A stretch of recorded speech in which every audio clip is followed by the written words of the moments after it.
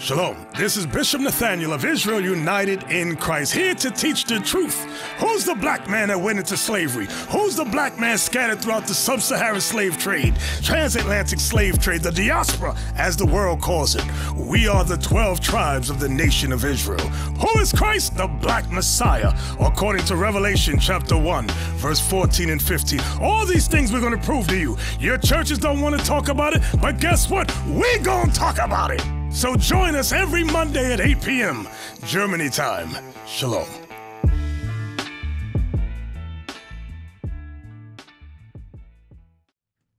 Ladies and gentlemen, welcome to No More Lies. It's your boy Isaac Jr. right here from TopAfric Studios, Hamburg, Germany.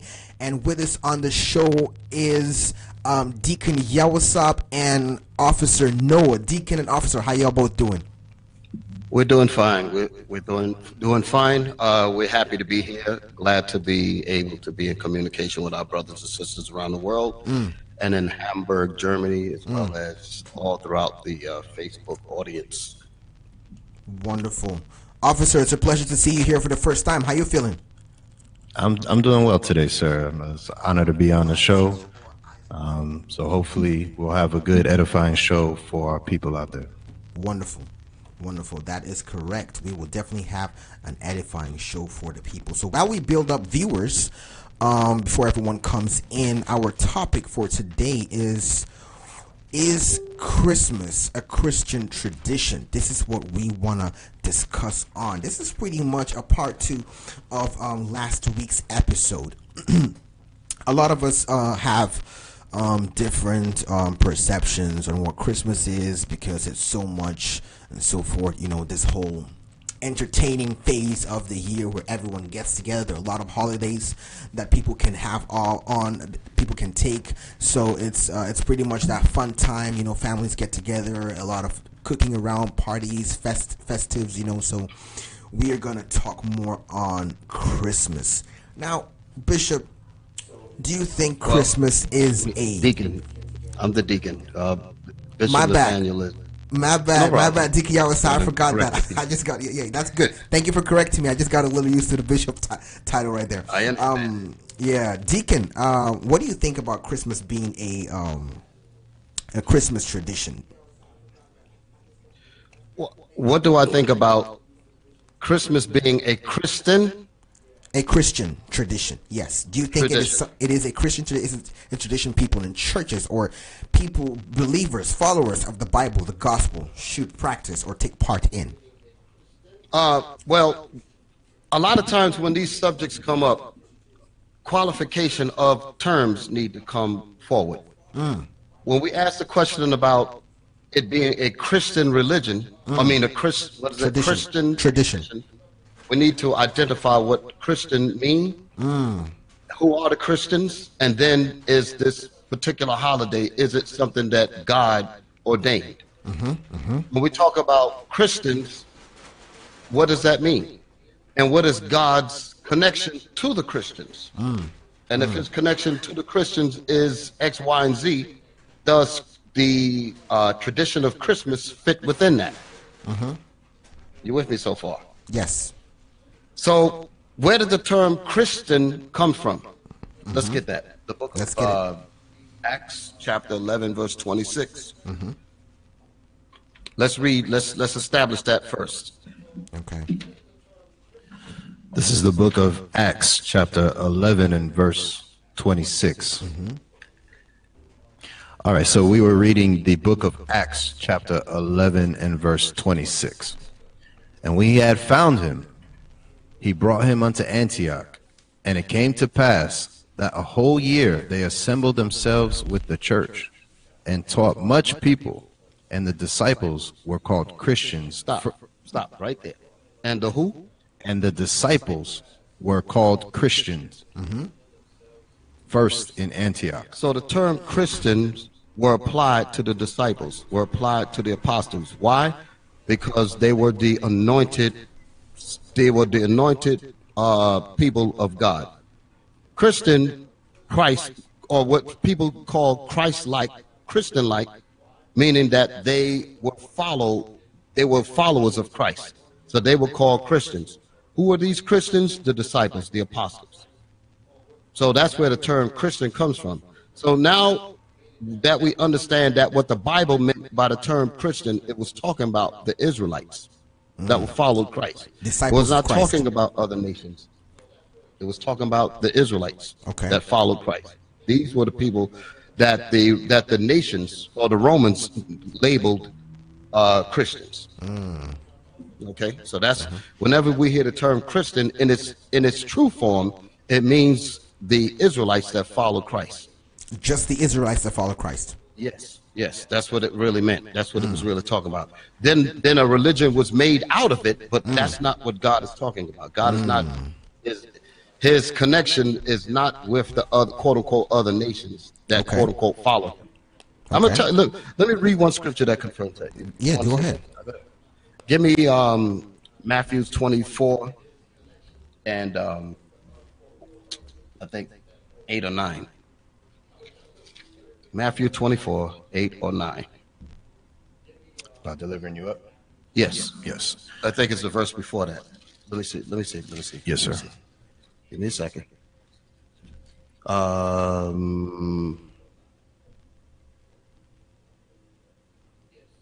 Just go right.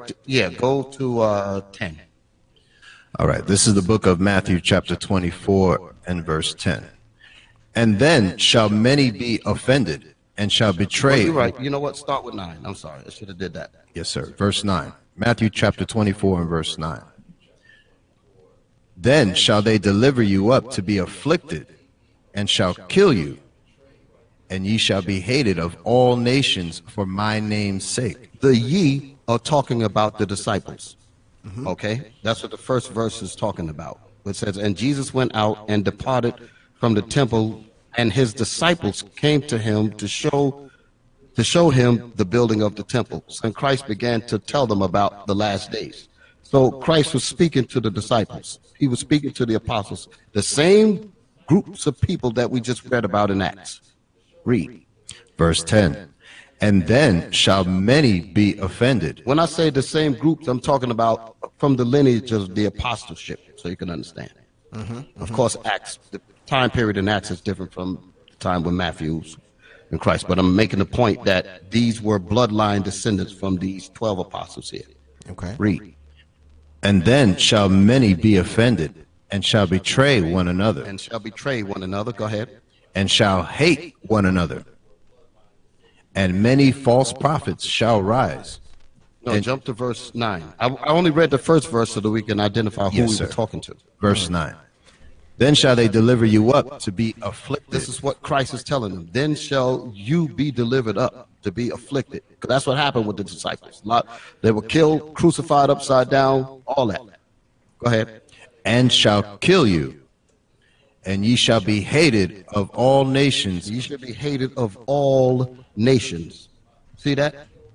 So the disciples are not loved. The real disciples of God, the real disciples of Jesus are not loved in this society. Okay, so what people are associating with Christianity is not what the Bible is talking about at all, as we're going to prove as this program continues. So the disciples were not liked people. The people of God, the prophets, never were liked by the nations, were never liked by the people. Why? Because Jesus sends the prophets to change people's behavior to conform to what he wants. And people don't want that. People want to do their own things. They want to follow what the customs of the nations. So anytime they hear some direction or some order that's telling people how to change or to discipline themselves into the doctrine, if you will, the doctrine of the Most High, there's some backlash to it. There's some hatred to it. You follow me? There's some blackout on it, like today. Read that again, 9 and 10. Matthew chapter 24 and verse 9.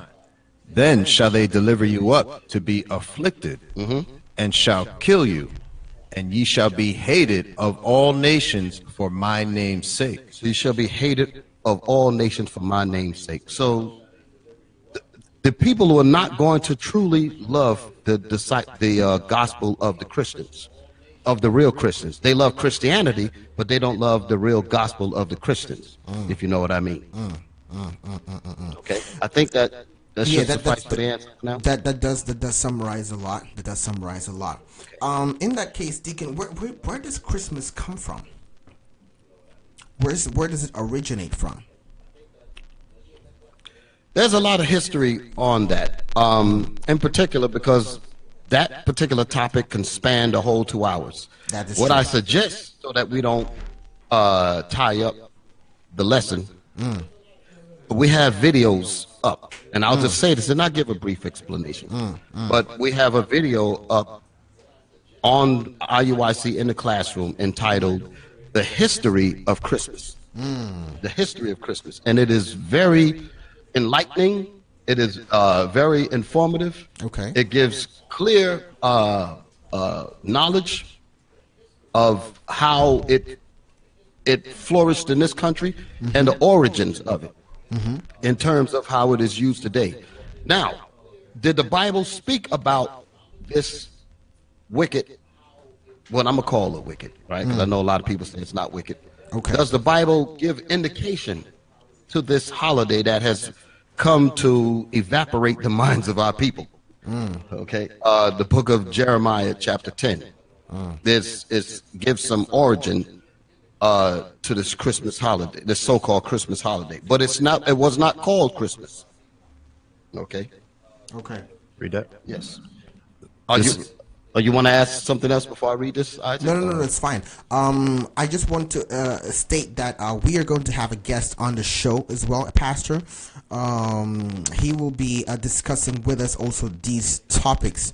So we're going to go on, after you read your verse, we're going to take a real short break. And when we come back, the pastor is going to be with us on the segment because he just arrived in the studios right now. So you might as well go ahead and read the scripture, officer.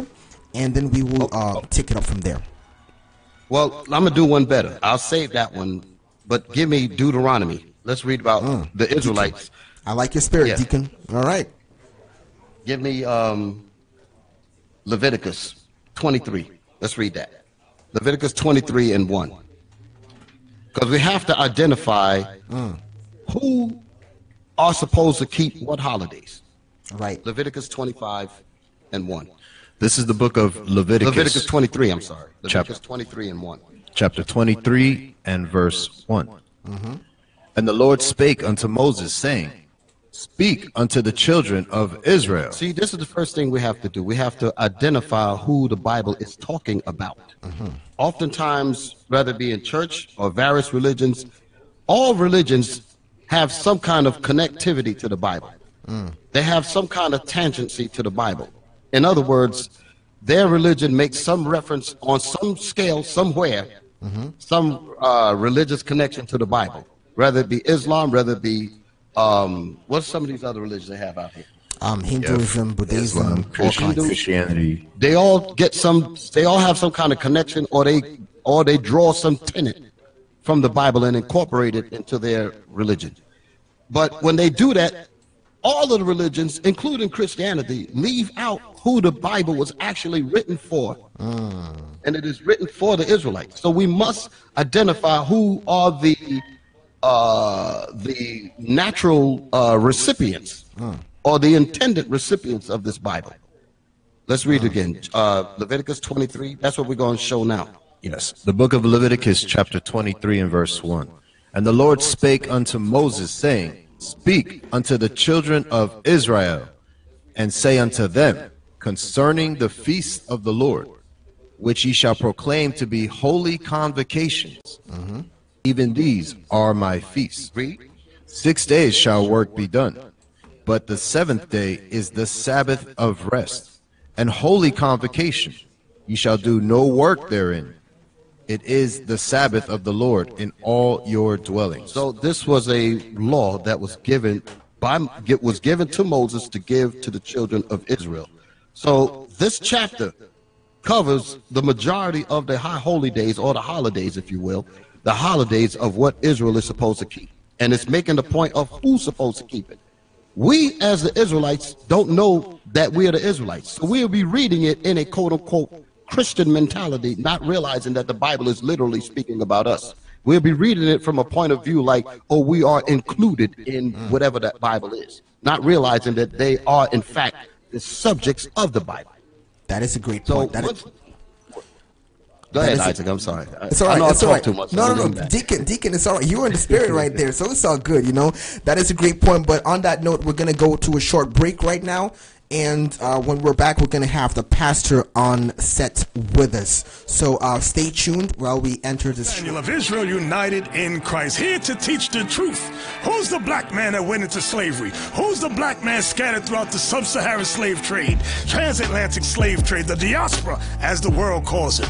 We are the 12 tribes of the nation of Israel. Who is Christ? The black Messiah, according to Revelation chapter 1, verse 14 and 15. All these things we're going to prove to you. Your churches don't want to talk about it, but guess what? We're going to talk about it. So join us every Monday at 8 p.m. Germany time. Shalom. Shalom. This is Bishop Nathaniel of Israel United in Christ, here to teach the truth.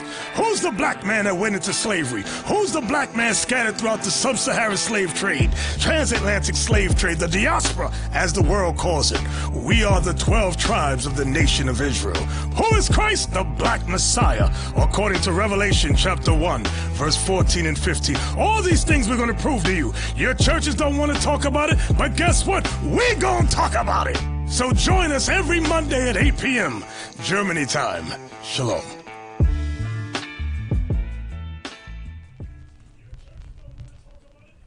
Ladies and gentlemen, here we are back on No More Lies. With me in the studio right now is Pastor Cosmos Darko. How are you doing, sir? Thank you. I'm doing so well. Just speak closer to the mic. I'm doing so well, and I'm happy to be here today. Wonderful.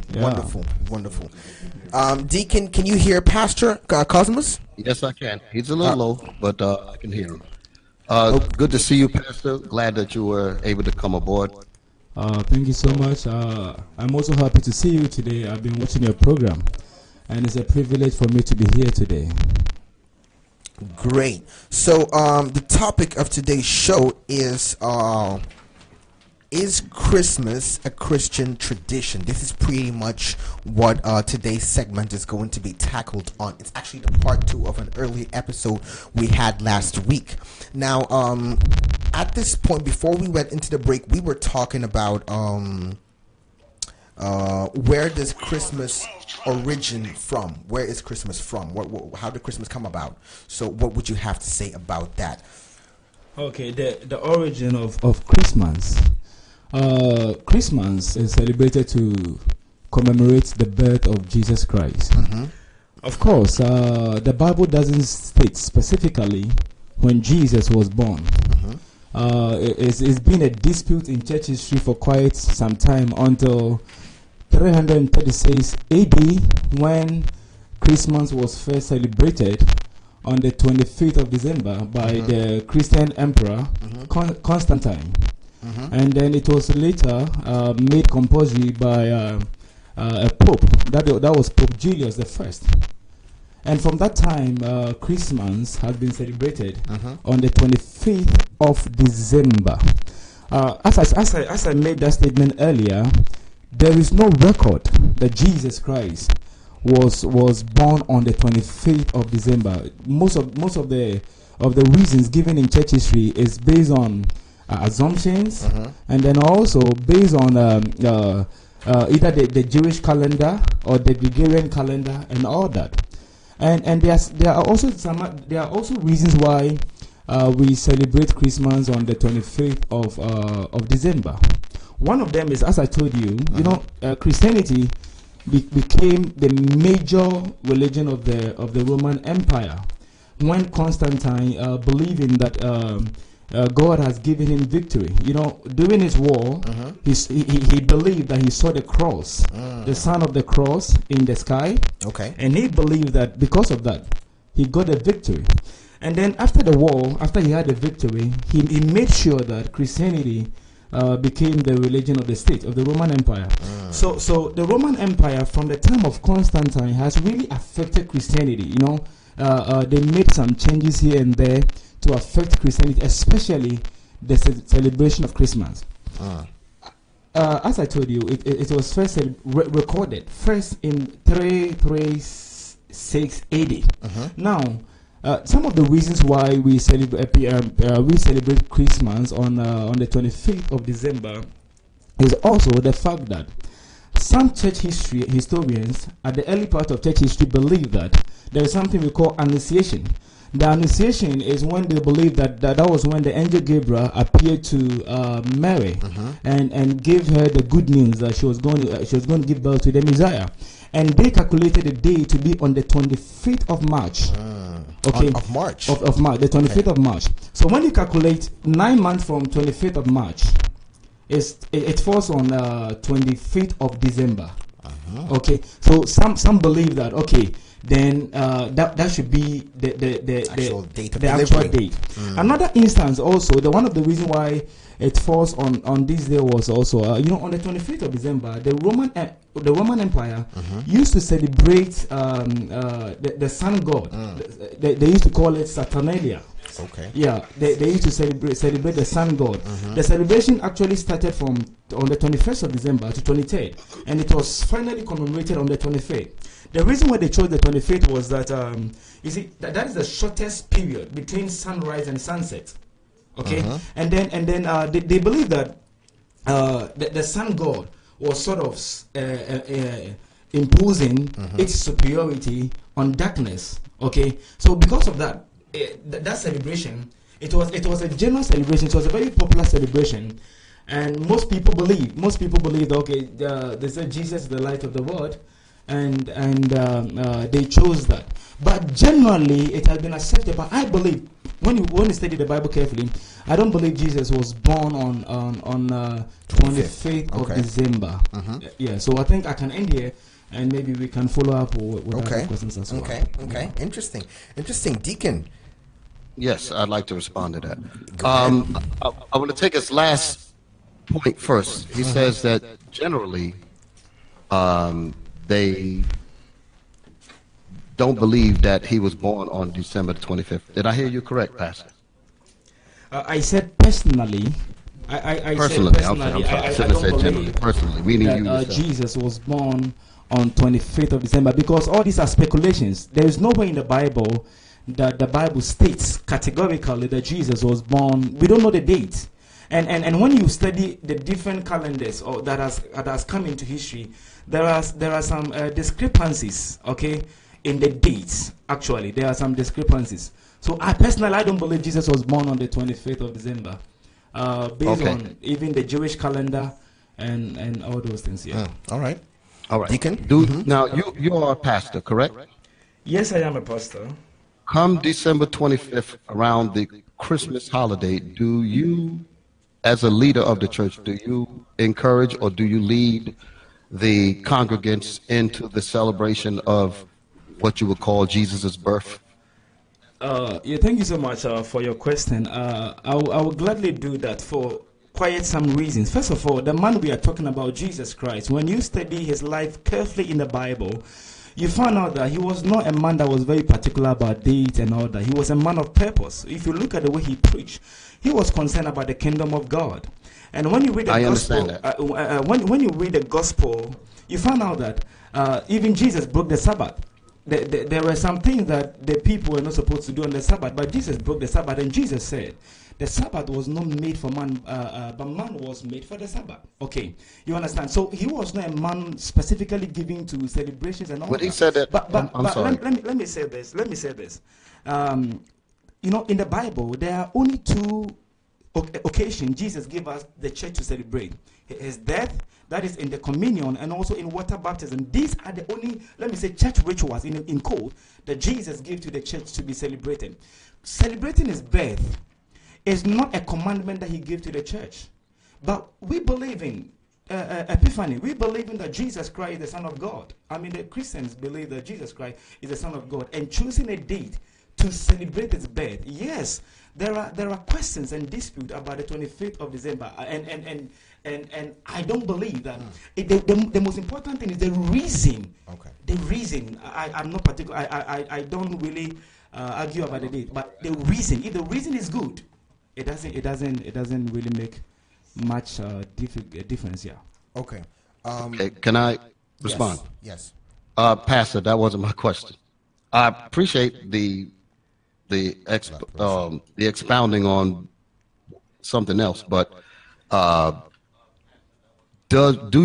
my question was, do you lead your congregation in the celebration of what they call Christmas? Yes, I do. Okay, that's what I want to get on. Yes, so if you do that, but you don't personally believe that Jesus was not born in that time period, but you still lead the congregants into that, your personal belief won't really transcend to the people that are listening. They will in fact leave the church and actually think that Jesus was born in that time frame.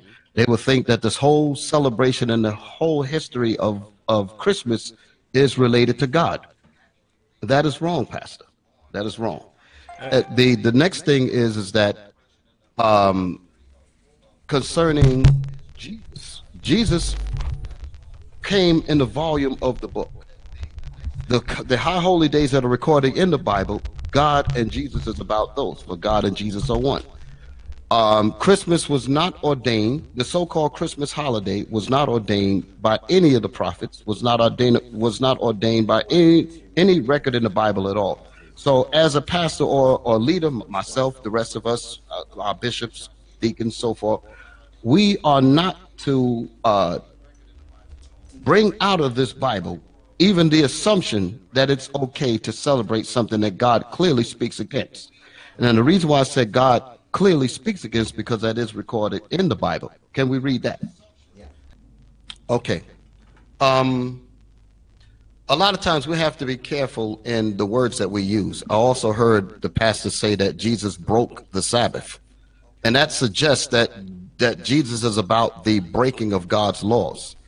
But right at the same time, he explained, because it's correct, what he explained about what Jesus said. He said the Sabbath was made for man, not man for the Sabbath. So basically what he was saying, that he was about teaching people how to keep the law. Okay. So it's not saying that we willfully break the law. So the reason why I had to say that is because a lot of doctrines are circulating that the laws of God are not important. And this is another problem that we have. Once we get on that train of thinking that the laws of God are not important, we will hear scriptures like what we're reading about keeping God's high holy days as opposed to the world's holidays, and we would think it's okay to break God's laws in terms of his holidays or his high holy days and keep these customs of the heathen. We'll think it's okay because we'll get into a doctrine that, well, Jesus broke the law, so that means everybody can break the law. That's not what Christ meant by saying that. Okay. You all right with that, Pastor? Yeah, I'm listening. I'm listening to you. Okay. I can't hear you, Harley. Isaac, your mic needs to be turned up again. They turned you down.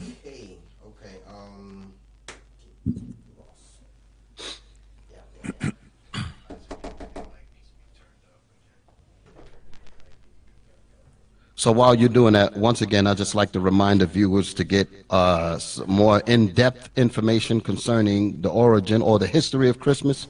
We have a video on YouTube under the channel of IUIC in the Classroom entitled The History of Christmas.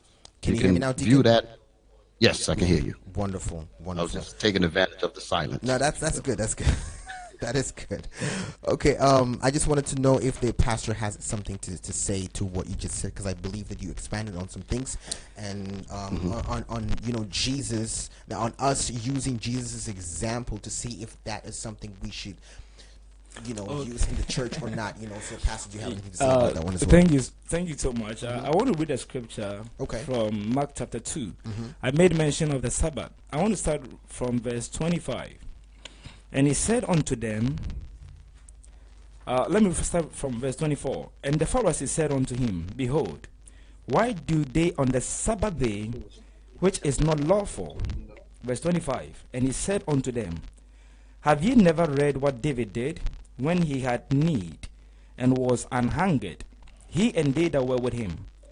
How he went into the house of God in the days of Abiathar the high priest, and did eat the showbread which is not lawful to eat, but for the priest, and gave also to them which were with him.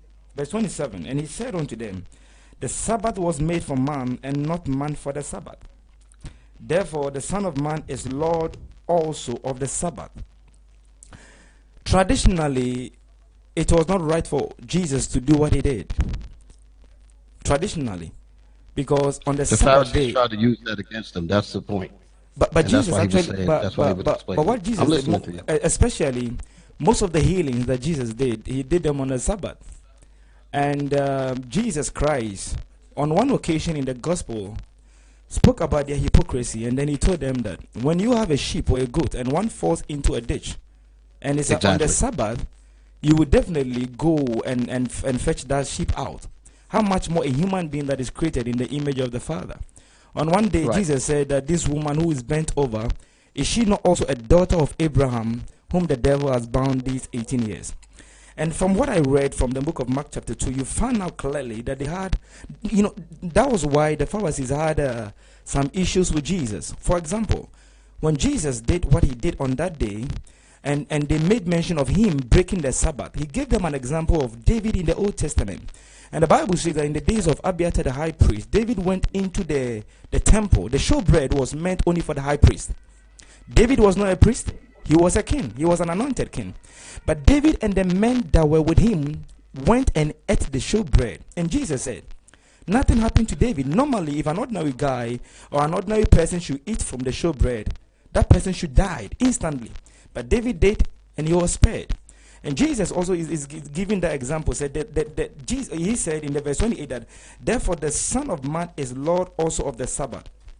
When you read in Colossians, I've forgotten the exact chapter, Paul says something that let us not spoil people through the philosophies of men and the rudiment of this world. You see, in Christianity and with God, when you get to learn more about God, and especially in the Old Testament, God dealt in patterns. God dealt with people in patterns. For example, in the Old Testament, they were meant to sacrifice bulls and cows and all that. In the New Testament, when the fulfillment of the revelation of God was revealed in Christ Jesus, we no longer do animal sacrifice. For example, the Sabbath day. I think when I come back, I will read to you the reason why the Sabbath day was given. The Sabbath day was given, and it has a revelation behind it for the coming of Christ. And in Hebrews chapter 2, chapter 3, Paul spoke about it. That when you come into Christ, you have entered into God's rest. The days and times, of course, God deals with days and times. When he made the sun and the moon, he said the sun and the moon should control seasons and times. Yeah. But the reason for something happening within a day supersede the date itself. Good. What I believe what the deacon was trying to say though was how is because you explained that your belief is different from you don't believe that Jesus was born exactly on December 25th. So how do you run the church through that festival or that celebration? That is where he brought in that scripture of Jesus. So that is where he wanted some kind of clearance, if I may say. That is correct. Just for a second, Isaac, that is correct. That was my initial question. But when he said that Jesus broke the Sabbath, I wanted to. And although he made points about David and the showbread, about the ox falling in the ditch, who would not get it, those things there, when somebody takes those examples and use them and say that Jesus broke the Sabbath, it gives a connotation that you can break God's law willingly. And that's what I was addressing. Bishop, what is God's law? I didn't say that's what you meant, but I said I have to be careful. Okay. One second. I have to read. Wait, Pastor. Yeah. I'm conscious on how people receive things because I too sat in church. I'm not oblivious to what goes on in the church. I understand how when words are used in the church, the effect that it have on the congregants. I'm speaking on behalf of those who may not understand perhaps what you're saying. You may be saying the right thing, maybe, but it normally gets translated into we can break God's law because quote unquote Jesus broke God's law. And that's what my concern was about. You understand, Pastor? I do understand that. Okay, so we've addressed that part of it. Now can I get to the other part of some of the things that you said earlier? You said a lot. You made the point about why do you continue to bring out or teach the congregants about Christmas. And you gave some examples. You said that you mentioned about the Roman Empire, and you mentioned about Constantine, and some other things that you said, and you were saying that it was about tradition, and because of that, it somewhat became morphed into our religiosity, if you will, or the teaching of the Bible. Deacon, but if I may try yes. to, I just want to clarify this part, because you yes. mentioned that he continued to teach about Christmas. Is it continue to teach about Christmas, or just continue to practice? Just allow the celebration of Christmas to go on? Because I think there's a difference. I think there's a difference if they teach about Christmas or not. I just want a clarification on that part. You know, Bishop, Deacon. Once again, I just want to clarify that part so he can continue. Okay. So, do you teach about Christmas, or do you just allow the celebration? We teach about Christmas. Okay, teach about Christmas. Yeah. Good. Okay, then Deacon, go on. Okay, if we're going to teach about Christmas, the question is, who are we teaching? And the other thing is, what are we teaching? Okay. Can I, the Israelites are supposed to be taught the laws of God. Deacon, can I ask a question, please? Certainly. But Deacon, I'd like to finish my statement. Okay. When you finish, yeah. Okay. About who are we teaching and what are we teaching? If it's not in the Bible, for us to even teach anything about Christmas, why are we doing it? Now, enough talk. I want to read out the Bible so that we can eliminate this fog that have seemed to entered into our discussion about whether Christmas is taught or whether it's allowed. Both of them are the same thing. Rather the pastor would have answered and says, I don't teach it, but I allow it. It's still teaching, because if you don't correct wrong, if you by your mere allowing it, you're still teaching. Jeremiah 10. All right, this is the book of Jeremiah, chapter 10 and verse 1. Yes, sir. Hear ye the word which the Lord speaketh unto you, O house of Israel. This is the prophet Jeremiah speaking to the Israelites that was about to go into Babylon, and he was aware of this custom that Babylon was keeping. Now, Babylon, the empire of Babylon was 2 empires away from the empire of which Jesus was born, which was in Rome. So we're talking about Babylon, then after Babylon came Persia, then Greece. As a matter of fact, it was 3 empires. You had Greece and then Rome. So during the Babylonian Empire, Jeremiah is admonishing or warning or instructing, better word, instructing Israel not to follow this particular custom and all these customs of the nations. Let's read it. Verse 2. Thus saith the Lord. First verse. Verse 1. Jeremiah 10, verse 1. Hear ye the word which the Lord speaketh unto you, O house of Israel. So hear ye the word which the Lord speaketh unto you, O house of Israel. So that's the people who he's speaking to, the Israelites.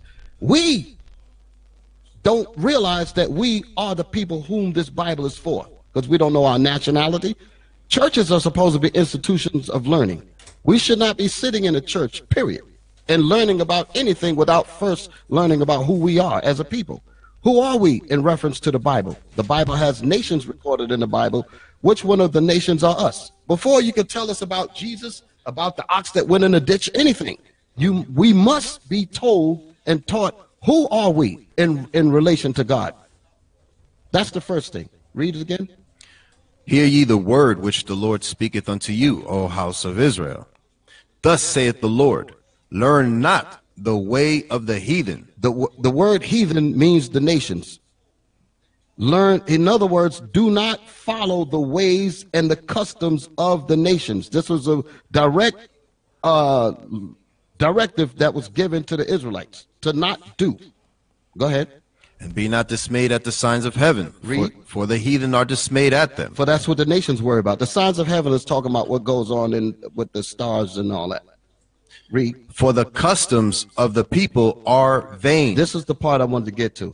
For the customs of the nations and the people themselves are vain. For the customs of the people are vain. So this list of verses here is going to outline one of the customs that we are to be taken as vain. Vain meaning of no value. We're not supposed to have any connection to it at all. We're not supposed to teach it, nor are we supposed to even allow it as a preacher of the Lord. We're not supposed to allow this kind of custom to be taught. We should not allow this kind of custom to even be allowed, because that's a warning from God. Read 3 again. For the customs of the people are vain. God says that these customs are vain. Listen to the custom that we're going to read about. For one cutteth a tree out of the forest, the work of the hands of the workman with the axe. For one of the customs, one of these holidays, one of their customs of the nations is that in one particular custom, they cut a tree out of a forest. Read that again. For one cutteth. For one cutteth a tree out of the forest, the work of the hands of the workman with the axe. Read. They deck it with silver and with gold. You cannot, there's no person on earth that has ever heard of Christmas that would read this and say this is not talking about the Christmas tree. You yourself even agree with that, Pastor, don't you? I agree with you, and that is when you get to understand that people celebrate Christmas for different reasons. I'm not getting to that yet. Some explain it for economic reasons and cultural reasons. Okay. Yeah. All that has nothing to do with what I'm saying here. God is not concerned with the reason why they do it. God is only concerned about it being done or it not being done. God is concerned about the reason. The reason why I rob somebody is not a good enough reason. Go ahead. Read it again. God is concerned It about says, the reasons. Okay. Jeremiah 10 verse 4. They deck it with silver and with gold. They fasten it with nails and with hammers that it move not. They fasten it with nails and with hammers that it move not. Now they use a tree stand. Go ahead. They are upright as the palm tree. That's the evergreen tree. Back then they really had a palm tree, and they used to put silver and gold on it. So that's the Christmas tree today. The Bible says for us not to celebrate this thing. So a lot of us know about this. A lot of us hear about this. And we will ignore this because we do not want to face the pressure of our people in rebellious wickedness. The preacher will not even have a job if he came into the church and taught, especially around this season here. If he went into the church and said, listen, we are not celebrating Christmas at all, thus saith the Lord, the church will be closed down, or they will suffer massive losses in funds. I don't agree with you, Deacon. I don't agree with you. Okay, so in that case, Pastor, after we read this, you should no longer give an answer as to say that you allow the people in the church to teach about the scripture. Deacon, when you base most of your argument on the Old Testament, you will lack the full revelation of God. So most of your argument is coming from the Old Testament, and when you let me make a point here. I'm a hold you to that statement. When you make most of your argument based on the Old Testament, you wouldn't get the full revelation of God. What Jeremiah was talking about was idol worshiping. Idol worshiping is totally wrong. So this is not talking about the Christmas tree. Idol worshiping is totally wrong. Let me, Bishop, and your Deacon, sorry, you made mention of where do we come from? Are we Jews? Are we Israelites? I'll get to that later. We are the Israelites that the Bible speaks of. We are the spiritual Israelites. I believe that. No, we're not the spiritual Israelites. We are the bloodline descendants of Jacob's sons. Deacon, God made Adam and Eve, right? We all are from one source. I want to read a scripture from Genesis chapter 12 and differentiate something. You can take your Bible and let's check something from Genesis chapter 12. I'm reading from verse 1.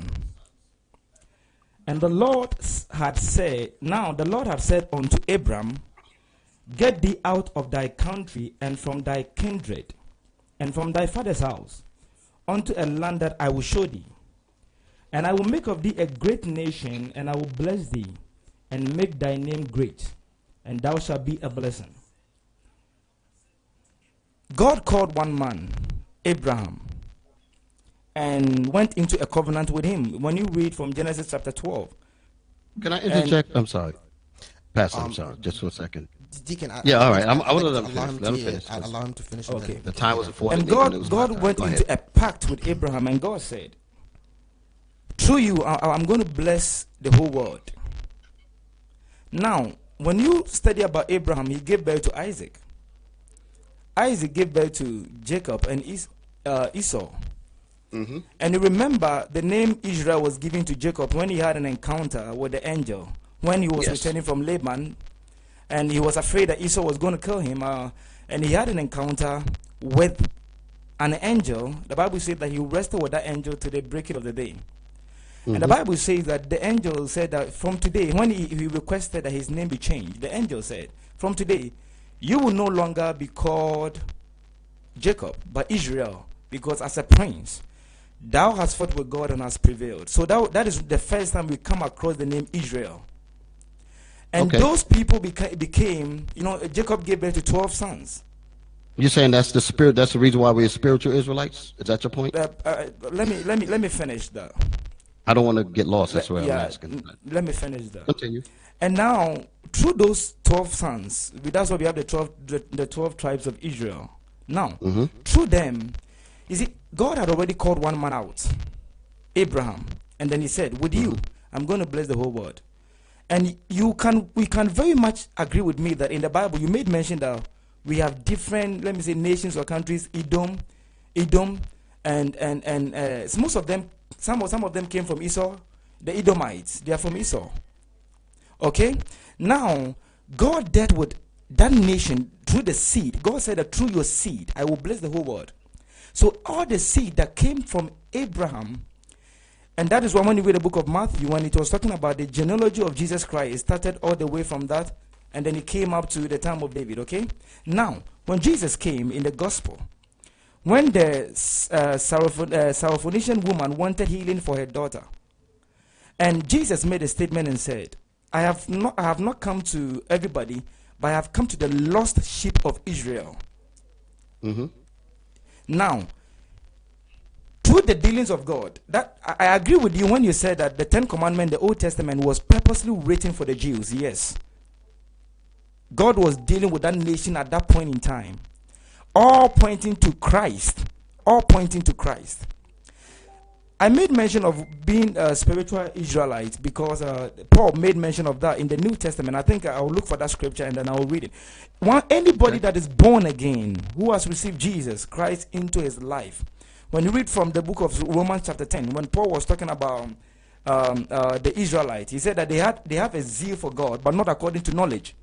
In the book of Romans chapter 10. Can I read that? Yeah. Okay, let me read Romans chapter 10. So while you look for Romans chapter 10, you mentioned that anyone who's born again is an Israelite. It's a spiritual Israelite. Because through one man, Abraham, Abraham got married after Sarah died to a lady, forgotten the name, Abraham got married again to a lady after Sarah died. And according to, the study of scriptures, we blacks came from that woman. Okay, so, and look at even the Muslims. They also came from Abraham through Ishmael.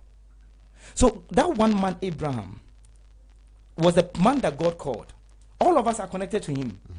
But in the initial advent of Christ, he came purposely for the Jews.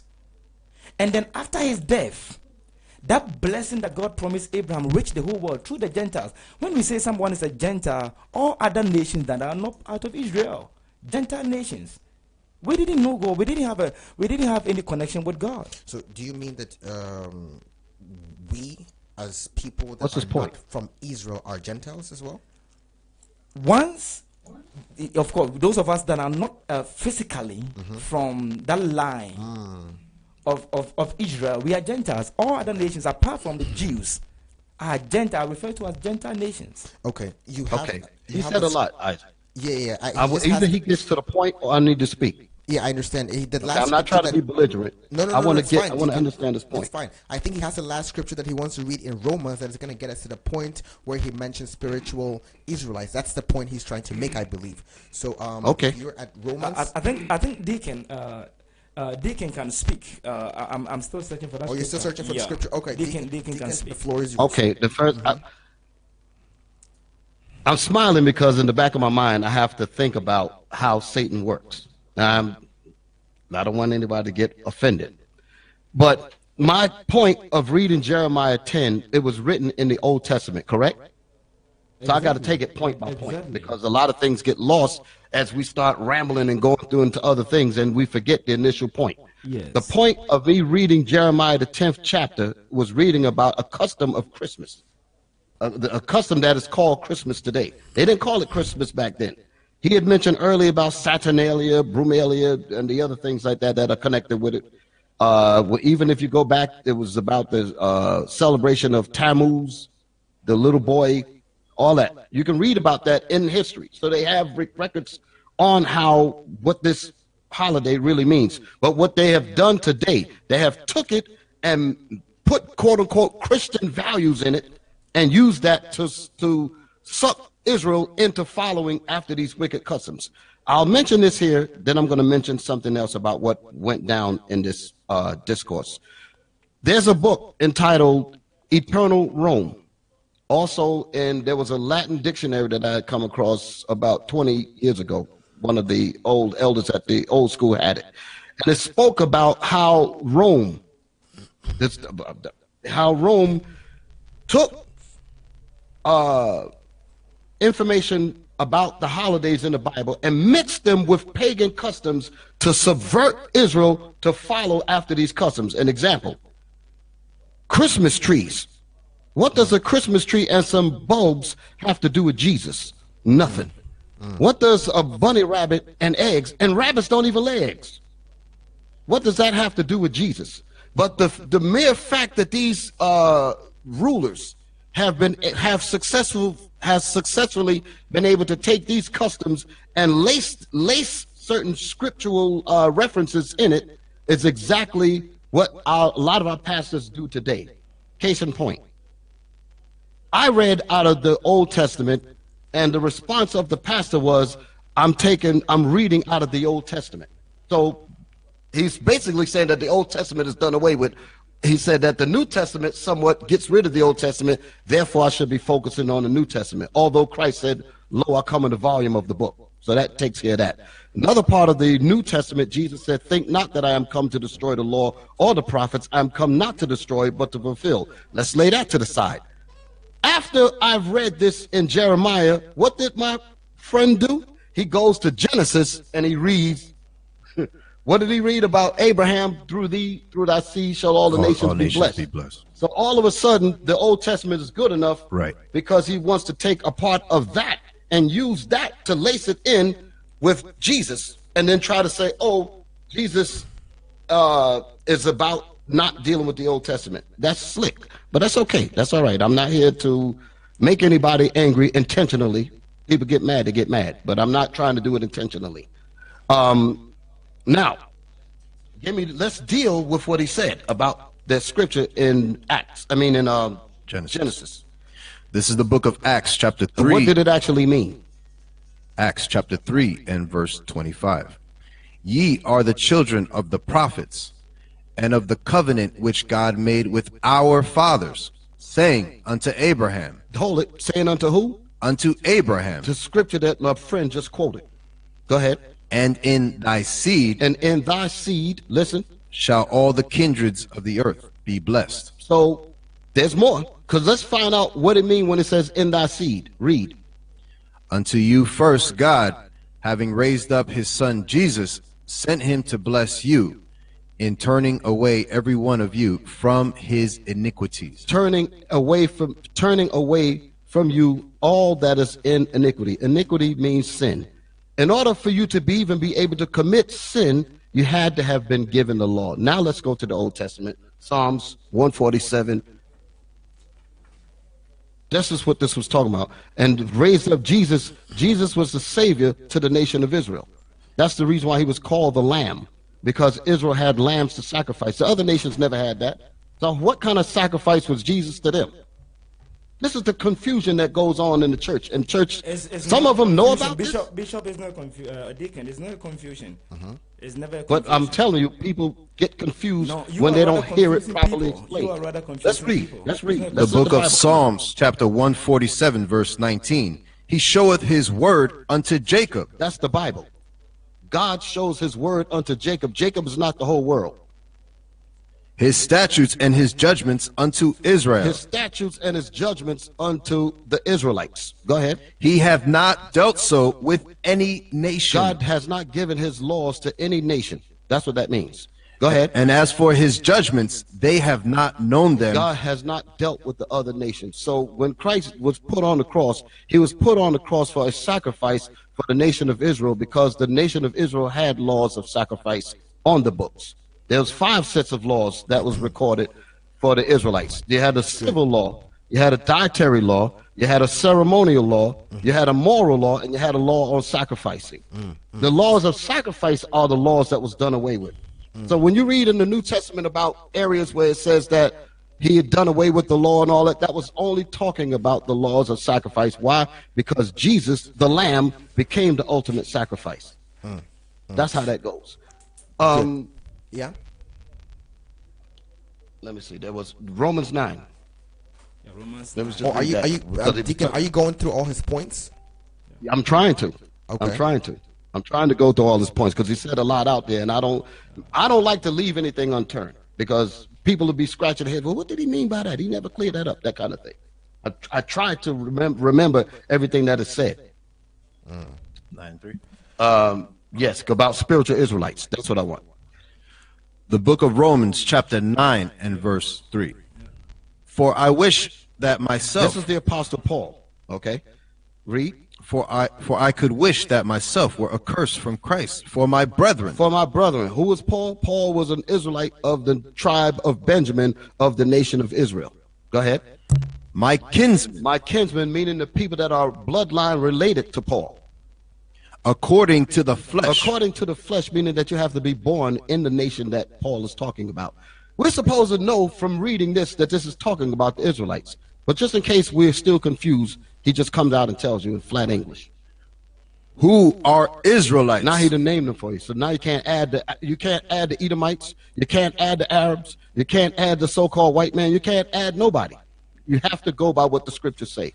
Read. To whom pertaineth the adoption. You see what that word whom there? Whom means belonging to.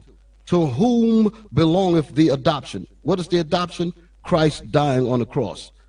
The event of Christ's death being put on the cross was the event that adopted Israel back to the Most High. Why? Because Israel had broken the first covenant.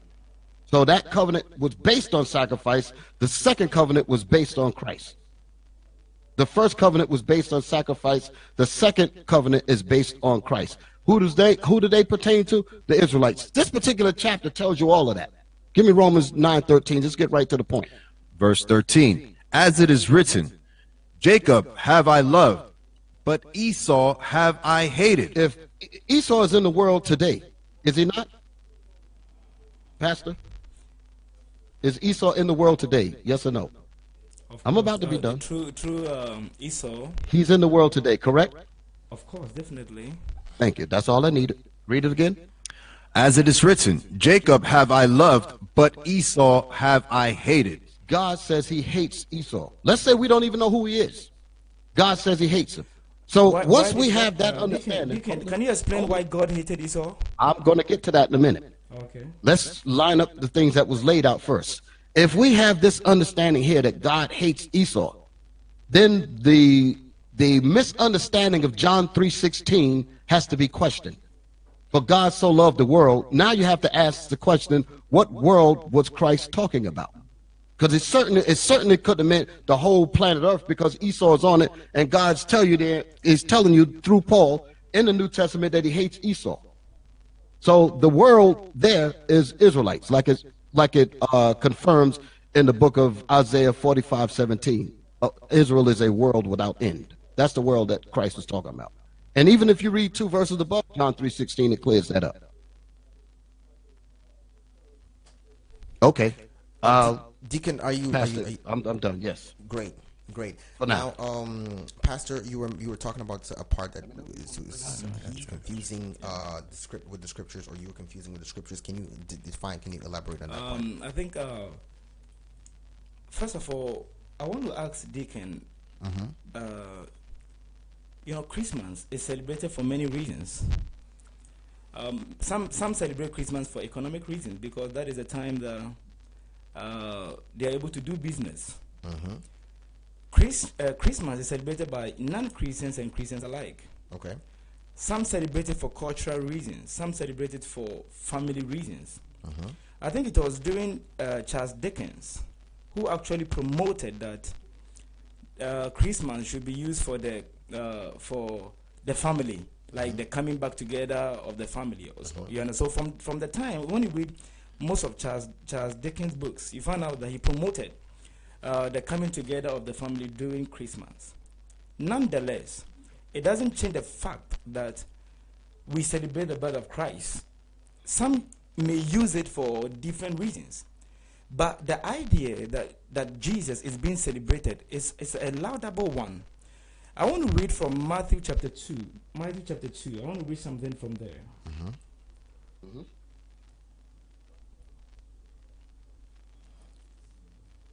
Matthew chapter 2. I want to read from verse 1. Now when Jesus was born in Bethlehem of Judea in the days of Herod the king, behold, there came wise men from the east to Jerusalem, saying, where is he that is born King of the Jews? For we have seen his light, or his star in the east, and are come to worship him. So when you read Matthew chapter 2, you find out that when Jesus was born, these three wise men came to celebrate his birth. They were happy about it. Why? Because a king was born. A savior was born. So the idea is this. We do celebrate our birthdays to remember the day we came into this world. You want to speak? So what I want to say is that if Jesus Christ, his birth, I made mention earlier that the exact date for his birth is not known. We don't know it. The Bible doesn't state it. But what is wrong when we celebrate the one we think is our savior? We take a day to celebrate his birth. What is wrong with that? Now, I made mention earlier that Jesus Christ asks us to actually celebrate two things in the church: water baptism and then the Lord's Supper. He said, do this in remembrance of me. And in the book of Matthew chapter 28, he said, go and baptize, go and preach the gospel. Anyone that will accept the gospel, baptize them in the name of the Father, of the Son, and of the Holy Spirit. So these are the two in quotes, which was that the church is permitted by Christ to do: the Lord's Supper, to remember his death, his burial, his resurrection, his ascension, and his glorification. The celebration of Christmas, to remember the birth of Jesus. If we believe that he's our Lord, he's our Savior, and we do believe that, and we take a day, and on that day, it's an opportunity for us to reach, most of the time, when we celebrate Christmas in church, we tell the word about why Jesus came. We tell them why a Savior was given. That angel Gabriel visited Mary and said, this son that you are carrying in your womb is going to be the Savior of the whole world. So it's an opportunity for us to preach the gospel of Jesus. It's an opportunity for us to remind the world that there was once a time, like more than close to 2,000 years ago, that a Savior was born. So Deacon is right, because some people celebrate it for the wrong reasons. They go to the gym. That is even when the day that people actually break their virginity, and that is when people actually do a whole lot of stuff. It is there. But the idea that a Savior was born, being celebrated, is never a bad idea. It's never a bad. I think it's a laudable one. It's a laudable one. All right, Deacon. Yes, I think there are some agreements there. What would you say into that conjunction right there? Well, we have to, when we say, what, do you want to speak on the, well, you were talking about first, and then I'll come in behind it. Sure. Hey, how are you, Pastor? This is Officer Noah. He's been quiet up to this point. I said, let him get in a little bit, but I do want to deal with what he just said. Yes. Yes, how you doing, Pastor? Right? He's a son of God. So one thing you said, Pastor, in the midst of your speech was that the purpose of Christ coming into the world. And in the same chapter that you read, that you were quoting from, it tells you who and what purpose Christ came for. If we read the same chapter 2 and verse 6, I'll read it. Do you accept that they came to celebrate his birth? Do you accept that? that they came to celebrate his birth. His birth? When he was born, they came looking for him. So what did they come and do? They came to... Here go, hold it. This is where we have to be careful. I do want Noah to come in. This is what I mean, because I want to answer this question for me. Deacon, can you answer this question for me? I got you. Did they come to celebrate him or not? Can I expound? Can I please respond? Bishop, and Noah, yes. Thank you. Right, I'm going to let him speak, but I want to address that point. Deacon, I will allow you to continue on. Did they come to celebrate him or not? When they came and they gave those gifts. I'm trying to answer your question. It wasn't about celebrating his birthday. Was what? They were celebrating the event that a savior was there. Oh my goodness. And the reason why I had to come, listen to me. No. Deacon, hold on. Trying to, Deacon, you just made a statement. Deacon, hold on. It was not about with all respect, you said that they came to celebrate an event. That is what Christmas is for. The event is about him coming into no. The reason why I'm being insistent in making my point is because what you're saying, the connotations behind what you're saying, goes to say that we should celebrate birthdays, and that is not what the Bible is talking about. Sure, if we're looking for a savior to come and save us, yes, we want him to come in. But when you turn it into a birthday celebration, that is not what the scriptures is talking about. Everybody was born in the Bible. Didn't nobody's talking about birthdays of other people? Why was it important about him? Because of what he was coming to do. It was not about celebrating his birthday. So if they did that, is it wrong for us to do now I'm going to say this here. You said something else too. You made the point about about that it's not recorded in the Bible. It's not recorded in the Bible about his birth, about the time period of his birth. It is recorded in there. But it has nothing to do with his quote-unquote birthday. And I'm going to talk about that after my brother Noah expounds on what he had written. Before Officer Noah expands, we're all very passionate right now. There's a lot of passion in the discussion. But I'm allowing, because I feel like some of you have some points that want to come across, and the only way to come across is when you guys have that, just a little drag right there. That's why, because everyone is real passionate. I don't want to interrupt, but I'd like us to keep the respectful boundaries situated. I will. So we can all. So when one talks, we allow the other. I'm not giving time measures today, but I feel like I kind of need to in a way. But let's go on. We're doing good. Well, just to clarify your point, Isaac, and I do agree with what you're saying. The only reason why the passion comes out is just like I alluded earlier. I'm cognizant of how words go out through the television airwaves and the effect that it has on our people. So if I catch that somebody may be misled by a particular way that word is delivered, I, as a responsible person, have to address it. That's where my passion comes in. I don't want to say that the pastor is being deceptive, but if the information that's coming across the airwaves is going to lead to deception, I'm going to speak about it. Deacon, I feel the energy from both of y'all, and it's absolutely fine. I just want us to just have this balance right there. Okay. So Officer Noah, yes, you may. Thank you very much. Yeah. So I want to stay in Matthew chapter 2 to address the pastor's what he's trying to state about the celebration of the birth of Jesus. I'm going to start at verse 1, if you don't mind. He says, "Now when Jesus was born in Bethlehem of Judea in the days of Herod the king." Now Herod was ruling in Judea.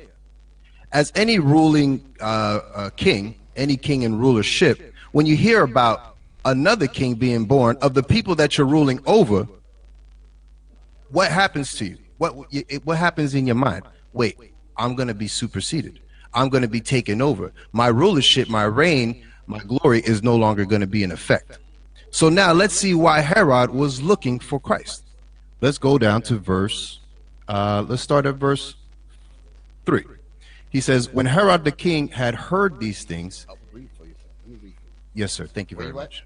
Matthew chapter 2 and verse 3. Yes. "When Herod the king had heard these things." Actually, Deacon, start at verse 2. Okay. "Saying, where is he that is born king of the Jews?" So Herod is saying, where is this king of the Jews? Where is he? He's looking for him. Why? Read on. "For we have seen his star in the east and are come to worship him." No, it wasn't Herod that made the second statement in verse 2. It was the wise men. It wasn't Herod that made that Read on, statement. Deacon. When Herod the king had heard these things, he was troubled. He was what? He was troubled. Why was he troubled? Because if he knew that there was a king of the Jews, of the people he's ruling over, then his kingdom will stop reigning. Read on. And all Jerusalem with him. Now, let's drop down to verse 6 for me. Because the pastor also said something about the purpose of Christ coming to the earth. Read on. And thou, Bethlehem, in the land of Judah, art not the least of among the princes of Judah? For out of thee shall come a governor that shall rule my people Israel. That shall rule what? Shall rule my people Israel. That governor is Jesus the Christ. He's going to rule his people Israel, not all nations, his people. He's going to rule over his people. Now let's get some let's drop down to, you want verse 7? Yes, read on. Yes, sir. Thank you very much. It says, then Herod, when he had privately called the wise men, inquired of them diligently what time the star appeared. So now Herod says, listen, there's going to be a king that's going to rule over my people. It's making it clear. The scriptures are making it plain. Now he says, let me inquire privily to these wise men to see where is this child going to be at. Now drop down to verse 13 for me. You want 12? Yes, give me 12. Give me verse 13. Okay. And when they were departed, behold, the angel of the Lord appeared to Joseph in a dream, saying, arise and take the young child and his mother and flee into Egypt. So now, why would the angel of the Lord appear to Joseph and tell him to flee with Mary and Christ? Why would he do that? Read on. Wait a minute. Okay.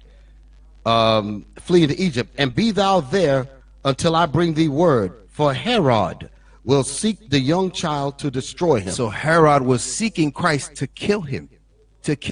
Not to celebrate his birthday, but to destroy him. That's the reason why the scriptures are plainly telling you that Herod was looking to kill Christ.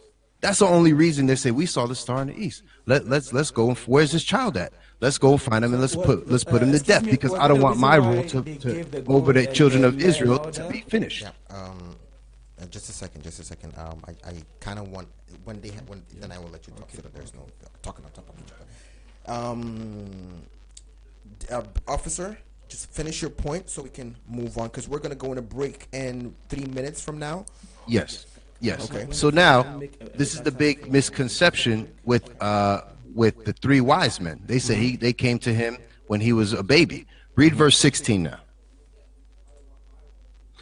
Then Herod, when he saw that he was mocked of the wise men, was exceeding wroth, and sent forth and slew all of the children that were in Bethlehem and in all the coast thereof, from 2 years old and under, according to the time which he had diligently inquired of the wise men. So Herod was looking for Christ for over 2 years. He was looking to kill the man who was going to rule over his rulership, his kingdom over Judea. He was looking to seek to kill him, not to celebrate his birthday. So you got that? You got that, Pastor? You got that? I made myself the wise men, not Herod. The wise men came to celebrate Jesus. Of course, Herod was infuriated. The wise men came and they brought present to Jesus. Let me expound on that part right there. Then we can go to break. Isaac, you with me? The wise men came and brought a present to Jesus, and they were excited about his birth. Just a second, Deacon. Okay, I'm gonna. What'd you say, Isaac? The wise men came to celebrate Jesus. Herod was, of course, infuriated. Herod wasn't happy that somebody they called the king of the Jews was born. But the wise men, when you read Matthew chapter 2, they came with gifts. They were happy. That's not the point. What is the point? Okay, the point is that we were not celebrating his birthday like we do celebrations out here today.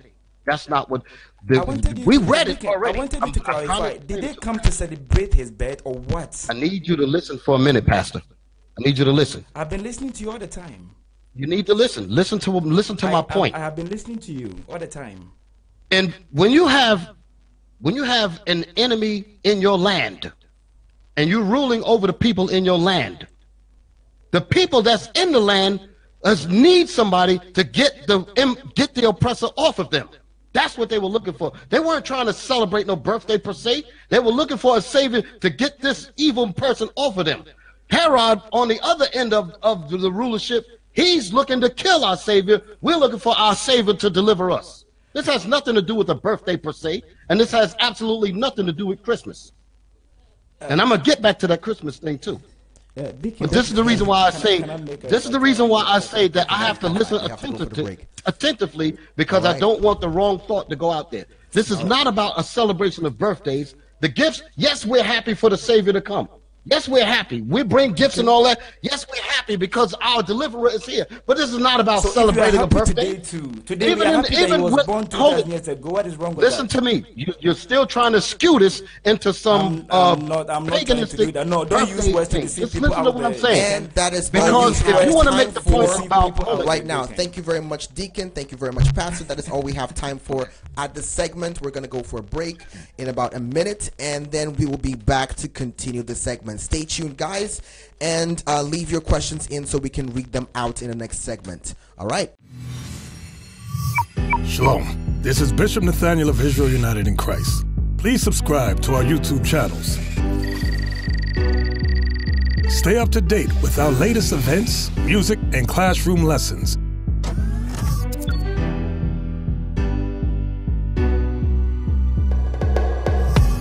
IUIC plans to continue visiting different countries where this gospel has not been preached before. IUIC needs your help in pushing this truth.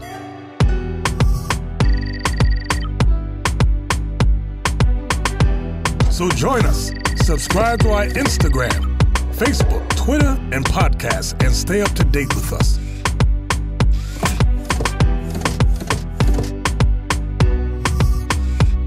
For more information, please visit www.israelunite.org.